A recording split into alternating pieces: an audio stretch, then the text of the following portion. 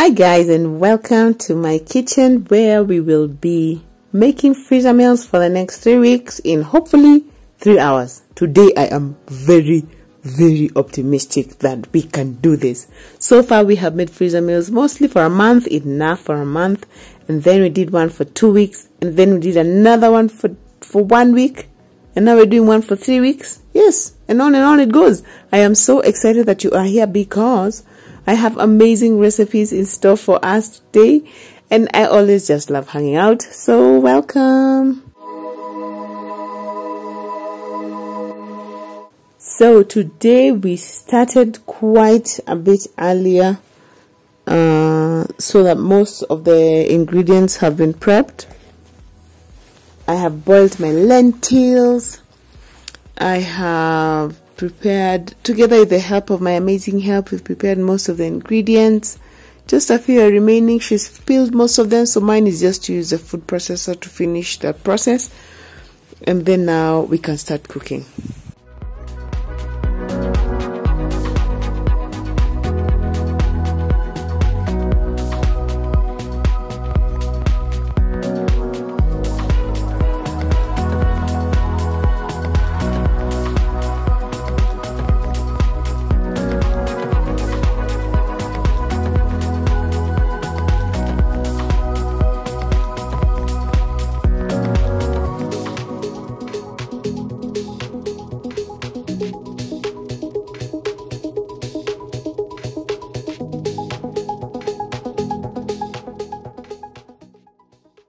So some of the recipes that I have today, I want to make some beans with bacon. It's been a while since we had some red beans with bacon.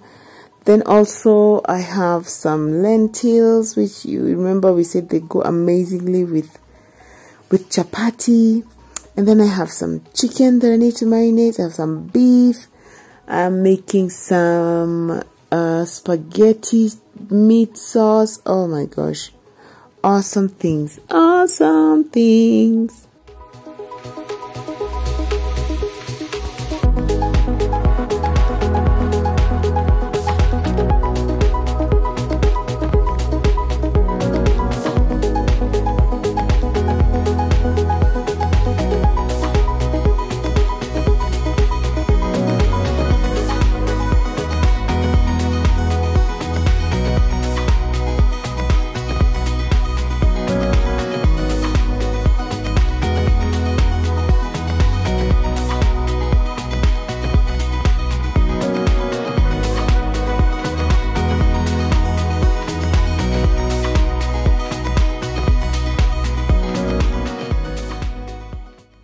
The first thing I want to do is to put this minced meat in a pot so that it can cook and dry out and cool down before I have to put it in the freezer bags.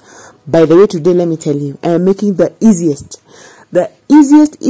easiest recipes ever because 1, I am tired, and 2, I only want this to be over in like 3 hours or so. So one of the hacks that I'm going to use is I'm going to marinate all of my meat. I'm not going to cook any meat dish to the end. I just want to marinate it and put it in freezer bags, and then we're going to cook it on the day off. Another thing that I want to do, I'm so excited because a lot of you guys have been suggesting this, is that when it comes to especially my vegetarian dishes, I cook one base for everything and then I divide and then continue to differentiate the rest later, as we will see. So for the vegetarian dishes, I'm going to cook just everything in one pot, like the onions, the tomatoes, the ginger, the garlic, and all that.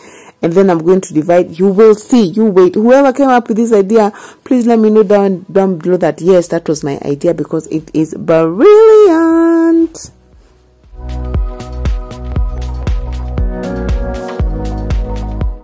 Once the minced meat is drying off, by the way, I haven't put anything in it. I haven't put any spices or nothing. Then I want to start cooking the base, as I said, of the vegetarian dishes. So the thing that is going to differentiate these dishes will be the spices that I put after I have managed to separate what is common amongst them. So yeah, for starters, I want to cook in some coconut oil because you guys, there is nothing better than lentils that taste like coconut. Please let me know if there's anything better. And then yeah, just go ahead and cook the onions in it, and then the garlic and the ginger and all those activities. And then after that, separate. And yani, you wait and see how easy this is going to be.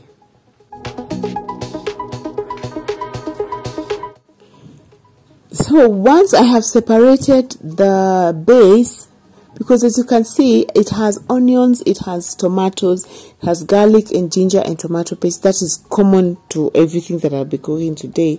And then once I've separated them, then I put different spices to just make them taste different, so that you're not having meals that taste the same over and over and over. The degus taste like the beans, taste like the lentils, taste like, you know, the on and on it goes. So the beans really help to differentiate these dishes. And yeah, try it. Let me know if it's something that you'd be willing to try in your home.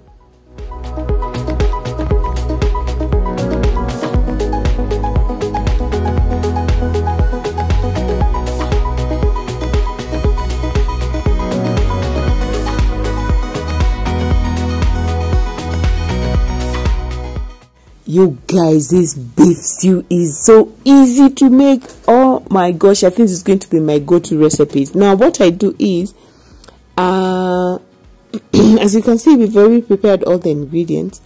I've even boiled the peas and everything, because you know I'm from the mountains, so my beef stew has to have peas and carrots.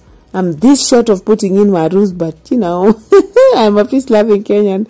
So now I put all the bases of the beef into the bag first. I'm using Ziploc bags, okay? So I put 1 cup of onions, and then some garlic and ginger paste, of course, as usual.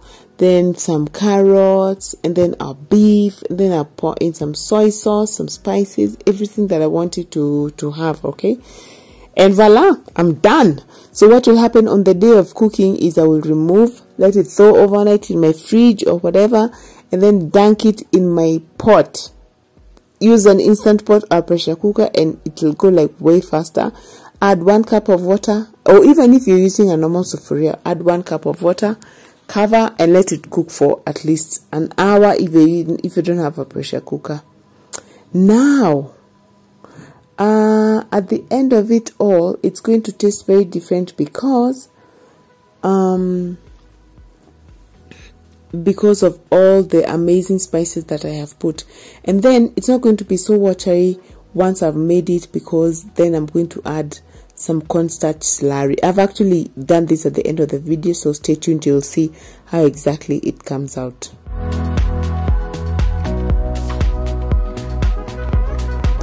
So for the chicken, it is basically what we have always done, you guys. This is not the first time we're doing this.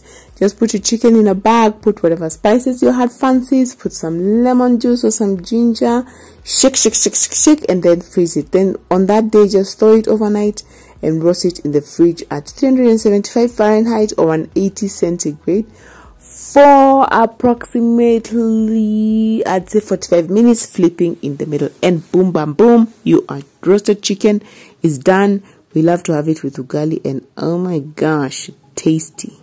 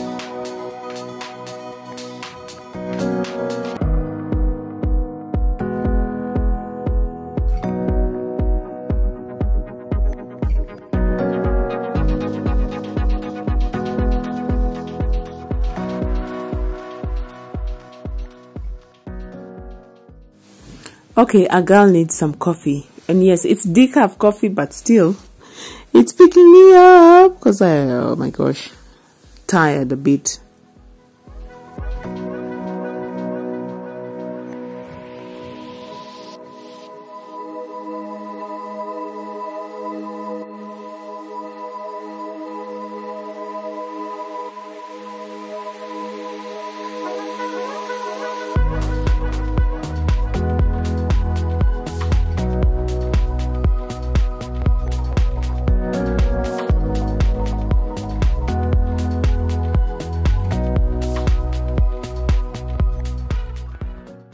I am feeling like the ninja, the OG ninja, up to the point where I've decided I need to wash a few of these dishes because everything has gone so well. This is officially the fastest freezer meal cooking session I've had in a while, and you guys know I like to clean as I go, so yeah.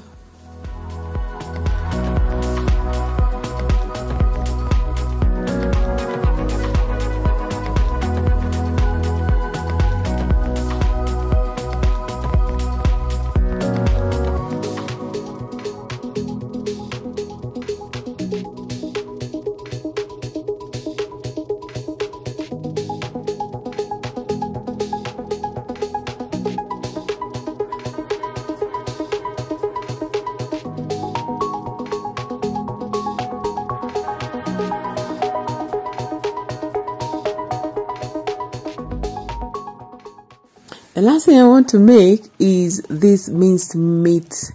It's basically a minced beef spaghetti sauce, and I've waited for it to cool down. That's why I decided to wash the dishes and do everything else, because I want to also put it in Ziploc bags and put it in the freezer. And of course, you can't put warm things in the freezer. By the way, here's a tip for you when you are arranging your food in your freezer, especially if you've just batch cooked. And I'm going to show you how all this is going to look once it is batch cooked, you guys. Oh my gosh, looking so good. And also how we make the beef stew. But when you're arranging food in your freezer, you need to make sure that you don't put all of the food that you have cooked into your freezer. Otherwise, it is going to lower the temperature, to increase the temperature of the freezer, and that might endanger the food you already have in there. So you put it in batches, like you put a third, close your freezer, wait for couple of hours, then put the other third, then the last third. I hope that makes sense.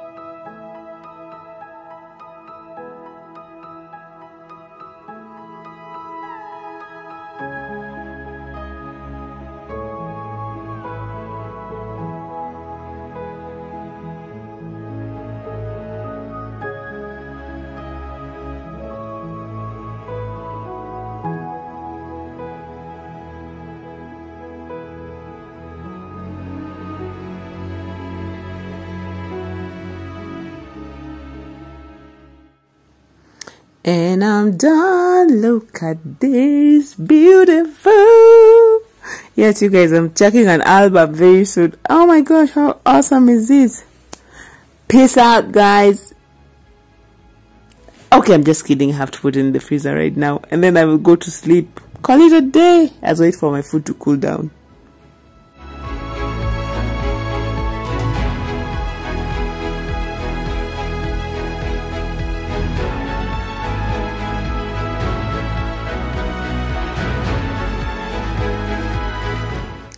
So it is a few days later, and I just picked one of the meals that we made in the batch cooking session to show you how we're going to have it. And so we are having this amazingly delicious beef stew recipe with some dinner rolls. I had planned to make a salad, but man plans, but you know what the Bible says, it is the Lord's will that prevails, because I did not end up making the salad. So we're just having some amazing dinner rolls and this beef stew recipe.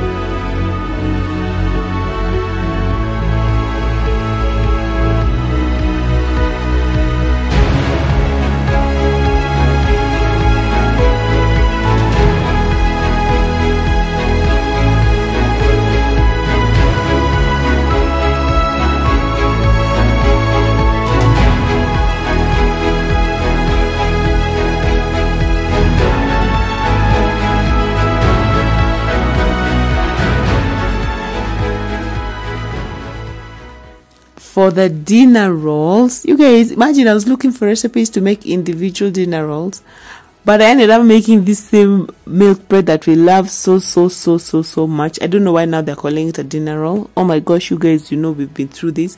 If you want to see a step-by-step instruction on how we made this one, I'll link the video right here. So I'm making the dinner roll so that we can have it with the beef and call it a day.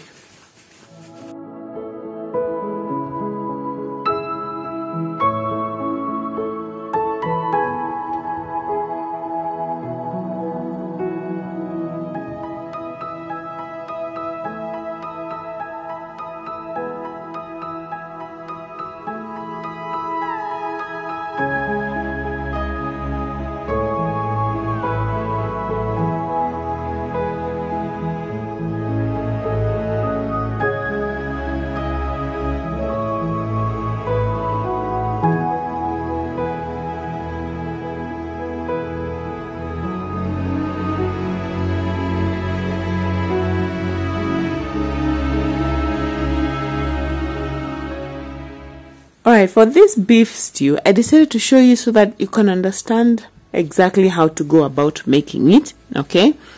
So remove it from your freezer, hopefully and preferably the night before, then let it thaw gently in your oven. But if you forget, it is still okay, because remember we are cooking it on the instant pot or on your pressure cooker and or on your stove top, so it's going to cook very quickly. All right, so once you remove it from your freezer and it has thawed or not thawed, depending on your situation, put it in whatever contraption you'll be cooking it in.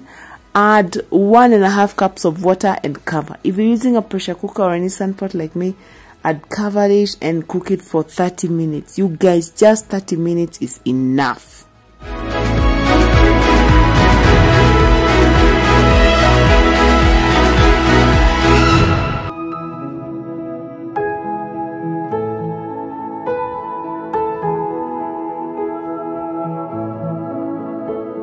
I really love the way you just dump this beef into a pot, cover and go, and come back after 30 minutes for a delicious meal.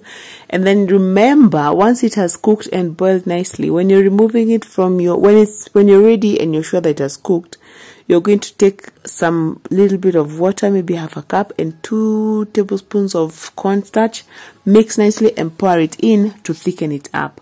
Now, you cannot freeze meals that have been made with cornstarch, slurries or cornstarch, whatever, because it tends to separate when it is in the freezer. So that's why we're doing it on the last day.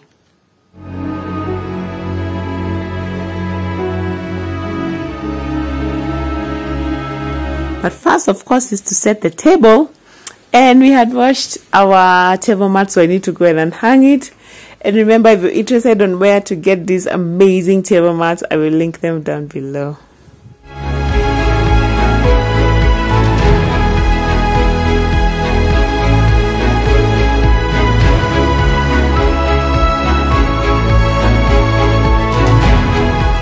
And it is time to eat. I hope you notice how we put the cornstarch slurry in our beef stew. And also, if you have some dania, now would be the time to add it. And then we eat. Oh my gosh, you guys, this food was so delicious.